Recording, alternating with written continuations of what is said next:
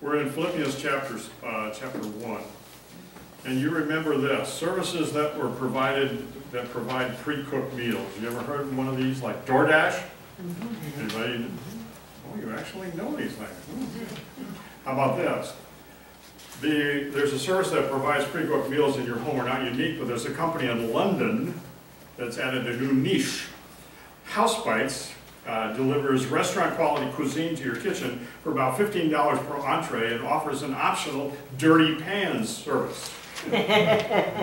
For an extra $8, they will deliver the containers in which the food was prepared so that your guests will have the illusion that you actually made the food. Oh. Are you willing to pay $8 for that? Everybody got the gist of that, okay. What's the difference between happiness and joy? By the way, that's the only thing I didn't like about our scripture reading this morning, is that I didn't see the word joy go by. And if you look in your Bible, you'll see there's a lot more joy than there is in happiness. Because we're going to talk about this. What's the difference between happiness and joy? Happiness comes from the word happenstance, from which we get the word circumstance. So, but joy is internal, happiness is external. In other words, you all remember that. Remember when you went home from Disneyland? Were you happy? No, you weren't. You were sad that you now were leaving the happiest place on earth. In other words, that was where the happy place was, and now we're leaving, so we're not. Okay. The background of the story that we're going to look at here is that Paul, for the last 4 years, has been miserable in circumstances. He has spent 2 years in prison in Caesarea for what we would call trumped-up charges. Then he was put on a ship to go to Rome to appear before Nero, and Nero wasn't always the most nicest person toward Christians. But on the way there, remember what happened to him? Book of Acts, remember there was a shipwreck, remember there was a picking up wood on a stranded island, and what happened in the wood? Poisonous snake. That's the way your vacations are, right? You just want to go with it. And he waits for the winter there and then continues on to Rome, and then he spends another 2 years. Now he's in Rome, and he spends another 2 years there waiting for a decision, and eventually what will happen, as we all know, that he will be executed. During this 2-year period in Rome, he is chained to a guard. He absolutely has no privacy. Differentiated in terms of time, every 4 hours or every 6 hours, depending on how you want to count it, they would bring in a new guard. Yet in spite of all these situations, Paul says in Philippians chapter 1, verse 18, you're looking it up in your Bible, Philippians 1:18, I rejoice and I will continue to rejoice. So the question is, what is Paul's secret? How does he stay positive in prison, in his triumph over troubles, delight in difficulties, and stay so positive? In other words, we would say joyful. How does he do this? In spite of the fact that everything is not really turning out the way he planned. Well, Paul's going to give us 4 secrets. They're listed on the back of your bulletin, the 4 essentials for being joyful. Number 1 is that I need a perspective to live from. I need a perspective to live from. Every one of you have had problems. In fact, you brought your problems with this morning. Just don't share them. No. Your problems are not so important as to how it's how you are looking at your problems. The problem is one thing. The question is, how do you look at your problems? And the way you look at the problem is much more important than the problem.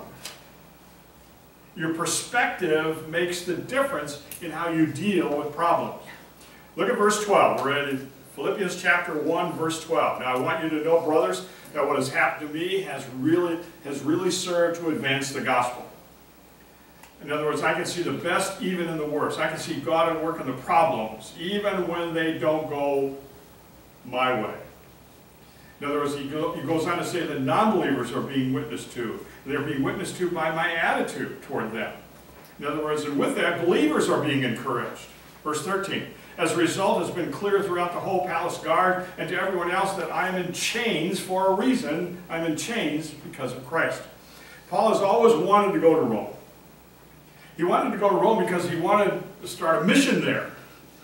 But instead, God put him in prison, and then, being in prison, what would he do? He would write the New Testament letters that you and I are experiencing. And so he's chained to this palace guard. By the way, the Praetorian Guard, this was the crack elite troops of the Roman Empire. They were personally chosen by Caesar himself as his bodyguards. They were the highest paid people in the empire. In other words, tough to bribe. When they retired after 12 years. And as soon as they retired, then they became leaders in the Roman Senate. They went into the Rome to be able to then become something else. And there was a more strategic group that Paul was now handcuffed to than to have these guys that were going to be now leaders in the Roman Empire. For 2 years, these guards heard Paul pray, preach, dictate epistles. They listened as he conversed with other people. Were welcome to come and see him and talk with him. And he dealt with people, the consequences of sin, the forgiveness that is offered through Christ. And this way, the gospel began to penetrate the imperial army. None of this would have happened if Paul had chosen instead to sit there with the guard and complain about, yeah, I got you again. I mean, blah, blah, blah. No, God put Paul in Rome, and Nero paid the bill. And he gets chained to future leaders every 4 hours or 6 hours. These guards had an inside route into the emperor, and as a result, even some of Nero's family became believers. And by the way, history tells us that Nero had his wife, his mother, and his children all killed because they had become believers.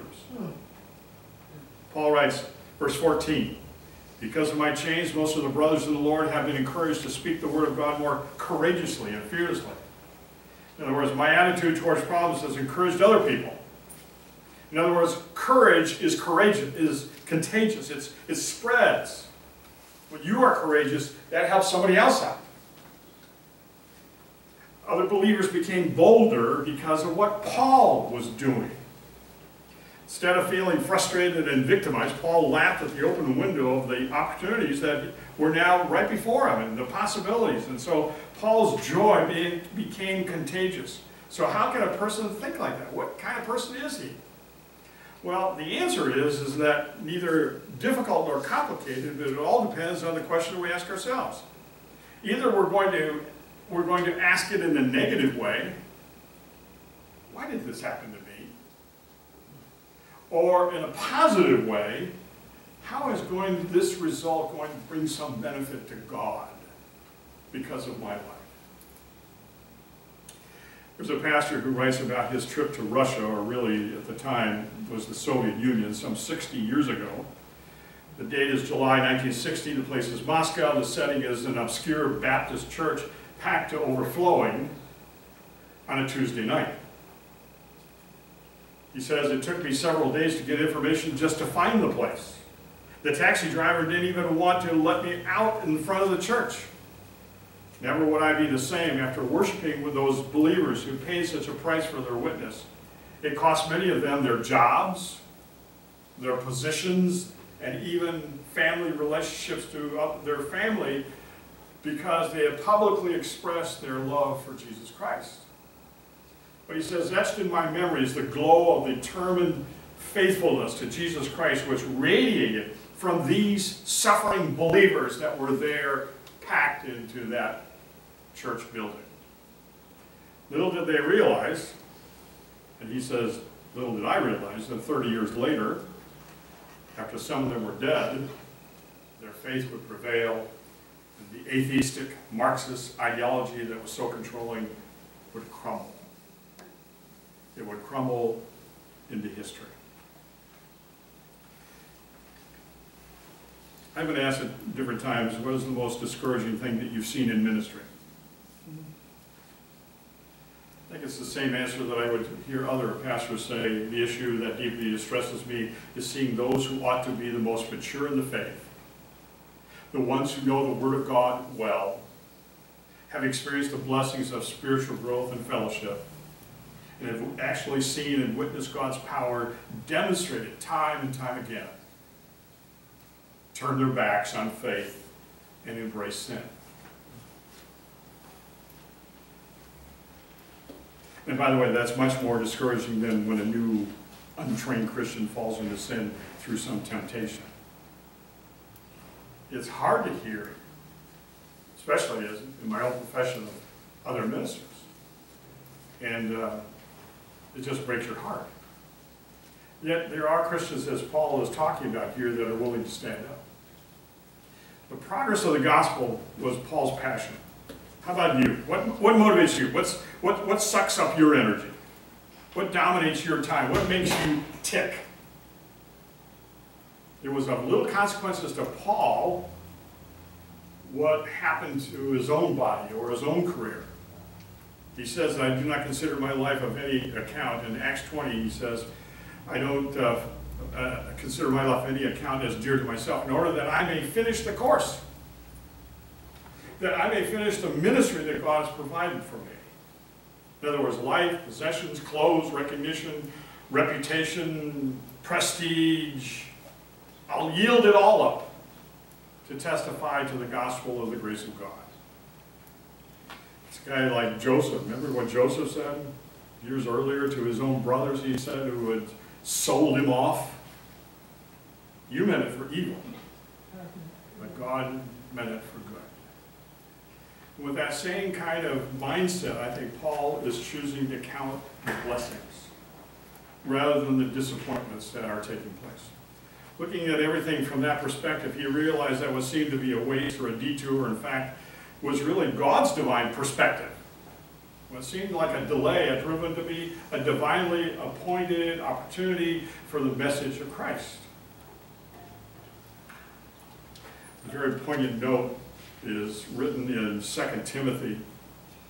Paul writes to Timothy, and he's in prison, and he writes, really it's his last time in prison. And winter is coming, he's lonely, he longs for a copy of the Old Testament, meaning the Hebrew Bible. And he asks Timothy to come and see me. And then he writes these, he says, all in Asia have turned against me. That's a tremendously painful cry. And it hurt Paul when fellow Christians turn against him, yet if the gospel goes forward, if more people hear of Christ as a result, Paul's saying, then I will rejoice. Even if I commend that attitude. By the way, I commend that attitude to each of us.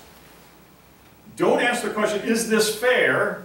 Do I deserve this? Why doesn't somebody else get this problem? Why have I got this problem? Why can't somebody else have that problem? But rather, you should ask the question which Paul asks, is Christ's name being proclaimed? Are my circumstances providing an opportunity for more people to come to the Lord? I believe the perspective you need to live from is found in Romans chapter 8, verse 28. And we know that in all things God works for the good of those who love him. That's where the joy comes. Now, what's the lesson here? God has a purpose behind every one of my problems. When you get that perspective, you are on your way to a joyful living. God has a purpose behind every one of my problems. Paul says that God has a purpose behind all my problems, therefore I have a perspective as to how I'm supposed to live. Let's go to number 2. I need a priority. I need a priority to live by. When things get tough, I need to know what's really important in order to distinguish the trivial from the significant. In other words, I can be living a life either based on problems or priorities. In other words, what's your choice? Either you'll decide what's important in your life, or you'll let other people decide what's important in your life. If you don't choose your priorities, you'll go around putting out fire one after another, and living your life simply from one problem to another problem to another problem to another problem, and not really choosing what's important. In verse 15 and 16, Paul says, not only am I in prison, but if you want to kick a man when he's down, there are guys out there attacking my ministry. They're jealous, they're envious, they're criticizing me, and I'm in prison. If you want something that will steal your joy quicker than anything else, is to have people criticize you. What is Paul's response? Look at verse 18. So what? So what if some people preach with wrong motives? So what if some are overly interested in themselves? So what if there are some who take unfair shots at me? So what? In other words, what Paul says, what matters is that Christ is being preached. And that's the thought alone that intensifies his joy. In other words, this is Paul's priority, that Christ would be glorified, that Christ would be preached. But there was a time, however, when Paul was not joyful, in spite of what others preached. On the contrary, his advice back in the book of Galatians, remember chapter 1? There were certain things that he even said for saying that you should be anathema. You should be cursed. Remember the verse? If we or an angel from heaven should preach to you contrary to that which we have preached to you, let him be accursed. If any man is preaching to you a different gospel contrary to the one that you received from us, let him be anathema. By the way, you know what group this is. In other words, if we are an angel, what group out there has a message from an angel? Well, they're called the Mormons. They have an angel named Moroni. Brought the gospel to them. Wrong. In other words, and by the way, it's interesting when you have Mormons come to your house and you open the Bible and you show them Galatians and say, well, it says we shouldn't receive it from an angel. And then there's this silence like, no. Why does Paul say in one letter, let him be accursed, and in another, so what? Isn't that sort of contrasting condemnation and indifference? Isn't that contradictory? Let me just say clearly, no, it isn't. And the reason is that in Galatians, the apostle is denouncing those who are garbling the gospel of grace and attacking it by making it into a message of works. Be very careful. So our lesson here is focus on what really counts. That's the only question in the book of Philippians. The only question here. A question of priority. Paul says, he said he had to set his priorities, his values, and not let little things steal the joy that comes out of that. There's a book called The Golden Shore. It tells the story of Adoniram Judson, one of the first American missionaries that were sent overseas. And of course, we are all familiar with that name. He was at the very beginnings of the American Baptists. He went overseas some 200 years ago. Many of you know his story. He was a brave ambassador of Jesus Christ to serve the Lord in what was then known, and by the way, it's still known, as Burma. After 14 years of enduring wretched imprisonment, life-threatening disease, all he had to show for all of his pains, for all of what he had done, were the graves of his wife and his children. He was alone, and yet he remained faithful. He wrote that if he had not felt certain that every trial was ordained by God's infinite love and mercy, he could have not survived the accumulated sufferings that he went through. Judson understood that his trials were a part of the sovereign plan of God. Though he must have longed to be with Christ and enjoy the fellowship of his beloved family that had gone on to glory, he also longed to meet the needs of those lost Burmese people. Therefore, he prayed that God would allow him to stay to translate the entire Bible into Burmese, and then to preside over a native church that would have at least 100 believers. Both of those happened. Judson had the spirit of the Apostle Paul, who longed to be with Christ, but yet his desire was also to be useful to the church there. We must have a perspective to live from. We must live a priority to live by and know what's important. And with that, I hope that you also would say, I have a desire to be used by God. We're only going to do points 1 and 2, so just to give you an understanding. There's a California pastor who writes this. I spoke at a memorial service for a Silicon Valley executive and his 5-year-old son. He was facing a disintegrating marriage. So with that, this man committed suicide. Unable to leave his son behind, he killed his son also. before he took his own life. But the faith of the widow and the mother of that child had been a tremendous encouragement to those who knew her. She told her pastor that there are so many people that I have come across who have had similar experiences and know the deep, deep heartache, pain. But there aren't many groups that are ministering to those needs. And she said, maybe this is what the Lord wants me to do something. In the midst of her tremendous anguish in the days of numbness, she already learned that her past suffering is preparation for what ministry God has for her. Do you view your present restrictions as opportunities to spread the gospel? Your prison may be a boring job or an illness that limits you. But there are no circumstances that cannot provide an opportunity for the spread of the gospel of Christ. And far from being a hindrance, your present obstacle can be an opportunity for God to display something in you. The great power that he can do through your life. Billy Graham once told a young pastor, he said, as long as you're willing to burn yourself out for Jesus Christ, the world will come. If for no other reason than to watch the flame. What should I live? What should I live by? Proverbs 3 says, in everything you do, put God first. And he will direct you and crown your efforts with success. That's what counts. Putting God first. His perspective. His priorities. His direction to my life. May that be our desire. Let's bow in prayer. We're thankful, our wonderful God, for the love that you have shown us, but also that you give us perspective on life. You give us, as we see in what Paul was going through, you give us wisdom and guidance that the world doesn't see. And Lord, we thank you for that. And with that, you also give us a priority of how we are to live. May our priority be always that Christ would be glorified, that Christ would be proclaimed. You would do this powerful things. We look at our own lives and say, well, what can you do with me? May we say that to the Lord and let the Lord speak to us. May there be doorways that open up that God would use to glorify his name. Thank you for this opportunity we have to learn of Paul and his life and how he was used for you. We thank you for it in Jesus' name.